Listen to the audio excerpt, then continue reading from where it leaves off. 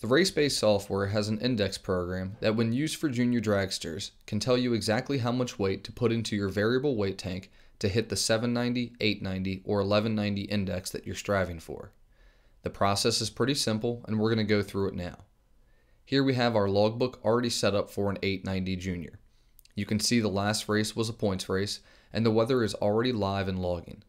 The first thing that I need to do is customize the prediction formula for the particular car. To do this, click on the green predict icon, then expand the predict tab out. Here we have our prediction report card. This is where we will analyze your past events and tell you how close each prediction method would have gotten to your actual ET.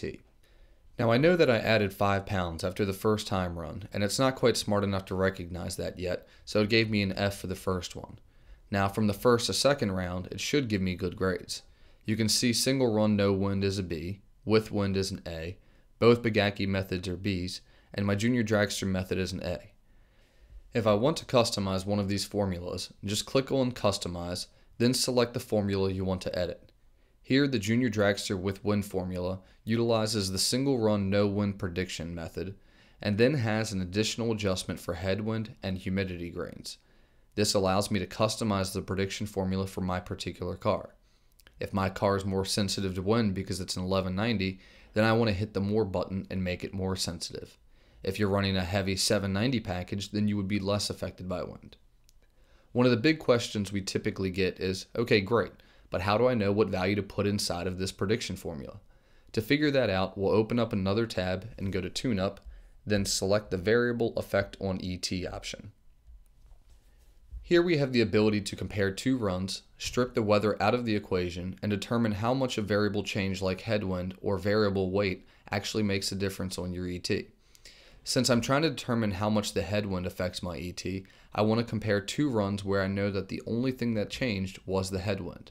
So first I pump in the second run, then I pump in the third run, and now you can see here that for every 1.938 miles an hour of wind, my ET changes 0.01. I can take the 1.938 value and go back to my prediction formula and punch that value in for my headwind adjustment. Now once I save it, it will reanalyze my past event with this new formula and tell me, if I had this formula last week, how accurately would it have predicted my ET? And you can see here that we would have predicted within 1/1000th of what we actually ran.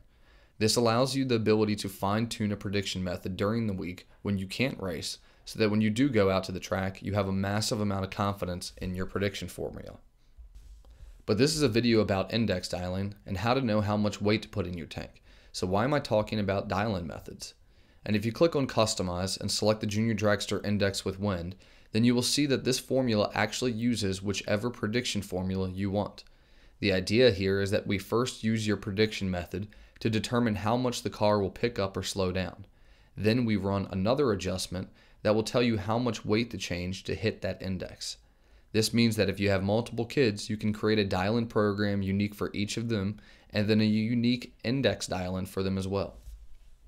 Here you will see we have the desired ET value, and you can put something like 789 if you want to be holding a number. Then you have the variable weight index adjustment. Just like the ET prediction, this is another number that we can customize and fine-tune over time. So just like before, we'll go back to our tune-up tab. This time we'll select variable weight, and now we're going to look at our logbook and determine which runs we should compare. Well, as you see here, the only runs that had a change in variable weight was between run 1 and 2. So I'll pump both of these runs into the tool, and now it tells me that it takes 0.820 pounds to move my ET by 0.01. Now I can go back over to the Predict tab, input my 0.82 value, and save. Unfortunately, the index formulas can't be used in the prediction report card, so we can't do much more fine-tuning besides deciding how much weight truly affects your ET 100th. Feel free to modify this number however you feel you need to. Now that we have a customized ET and index prediction, how do we use it? So let's say we show up to a new race and haven't raced in a week or two. The weather has changed enough that you have no clue what it's going to run, and you're just waiting to see what the first time run says, so you know if you need to add or remove some weight. In this scenario, your first pass is a question mark. With the RaceBase, we can click on the run we want to predict off of, in this case the last pass of our last race, and click on the purple predict icon.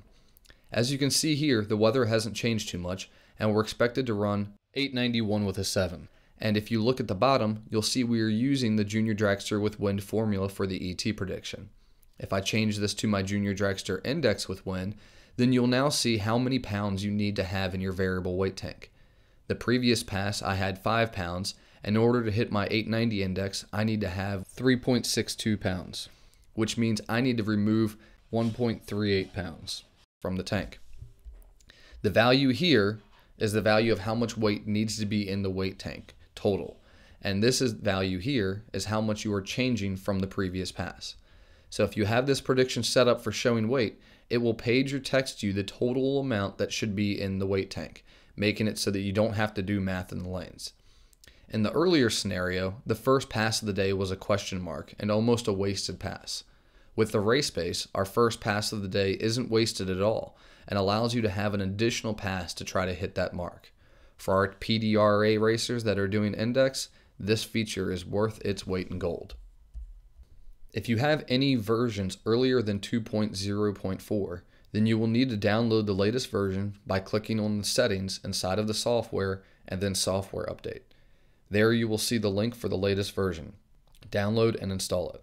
Once installed, you will need to reset your formulas to take advantage of the new features. So if you have already customized your formulas, please jot down your values so we can re-enter them later. Once installed, go to Settings, Debug Mode, and type in Reset Formulas, all lowercase and all one word. Then hit Enable Debug. It will say user has been deleted. It's okay, it's just the formulas. The program will restart and you'll be good to go. For more information, go to Computech.com.